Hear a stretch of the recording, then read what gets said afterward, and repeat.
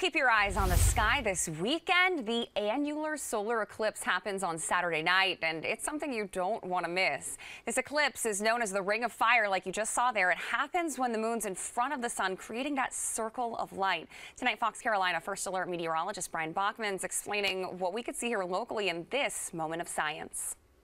Well, folks from the United States to parts of South America in for quite a treat this weekend with a solar eclipse on the way. So for this week's Moment of Science, we are breaking down the different types of solar eclipses. So let's start by mapping this out. We, of course, have Earth right here. Center of the solar system, we've got the sun.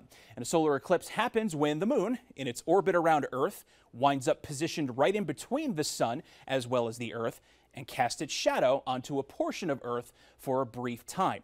And what we ultimately see here on the ground is dictated by the exact positioning of the moon when this eclipse occurs. So let's flip the vantage point around here and show you what this would roughly look like, depending on which kind of solar eclipse we're viewing here from the ground.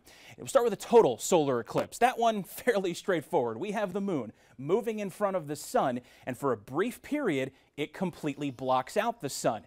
Day actually briefly turns to night here on the ground for a few minutes. You'll hear things like crickets, other nighttime creatures beginning to chirp as even they're tricked into thinking that night is settling in. And at that same time, perhaps the most visually striking part of the solar eclipse is underway, where all we can see is the sun's outer atmosphere, or its corona.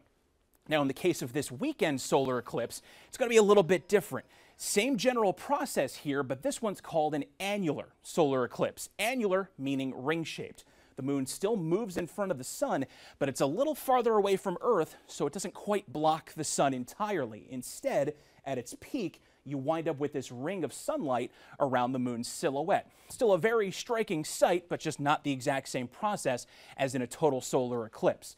Now, here in the Carolinas, we're not going to see this weekend, but it doesn't mean we're walking away empty-handed either. We do still have a partial solar eclipse on the way. It'll get underway at about 10:37 in the morning. The moon will move in front of the sun, and at its maximum at 11:58 in the morning, it'll cover up about 56% of the sun. So you'll notice kind of more muted sunlight out there. You'll notice a crescent sun in the sky, but remember, don't look at it directly unless you have some protective glasses. From there, it'll then continue over the next hour and a half to move away, and it'll be back to business as usual after the eclipse fully ends.